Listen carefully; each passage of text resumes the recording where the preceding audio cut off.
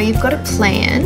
I'm gonna marry Jack first, and then 4 years' time, when we're raising our first child, then I'll write the book. Life just doesn't go that perfectly to plan. Go somewhere warm, take 2 months and write. I'm going to Australia. Australia? I got a text from my brother. He's got a mate who used to work in the mines who knows a bloke who has a cousin who's coming to London for work. He lives by the beach. Oh!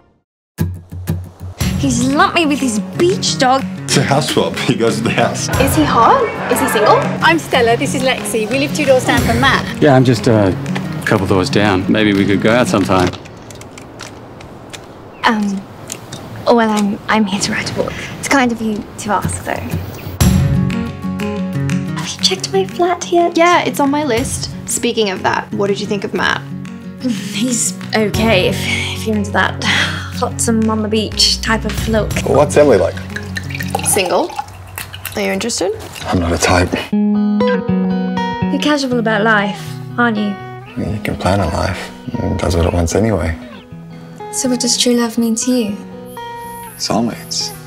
That one person on this planet you're meant to be with. Life will put you together. And you can just feel it when it happens. Why don't you move to Dubai with me?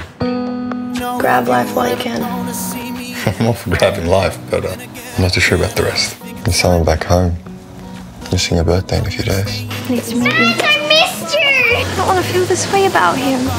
He's so lovely and, oh God, none of this was planned and God, it's a mess. Maybe it's time. This is too important, Matt. And how did you know?